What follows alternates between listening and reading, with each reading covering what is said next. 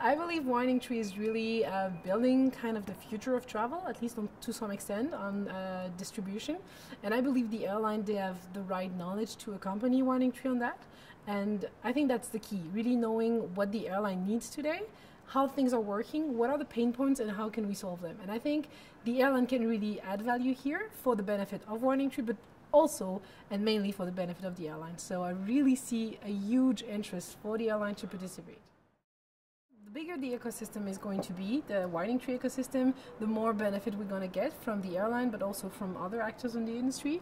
I believe that the cooperation and the exchange between the actors, between the airline facing different problems, having also different opinion, different views on the problem, this is going to be, that's what we call collective intelligence, and that's how we're going to achieve the most. So I really believe that this is something that will have a great impact. And those events where you put everybody together, people that are normally not talking to each other, like we spend a lot of time talking to Lufthansa, talking to Air Canada, which are normally not our common partner.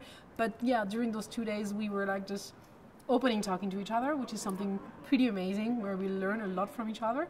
And I really believe that you, Winding Tree, have the possibility to really create and put all those people together outside of the regular meetings, standard industry meetings. So we put us out of our, let's say, comfort zone on a bit of a different area. And I think we can achieve a lot of stuff around that.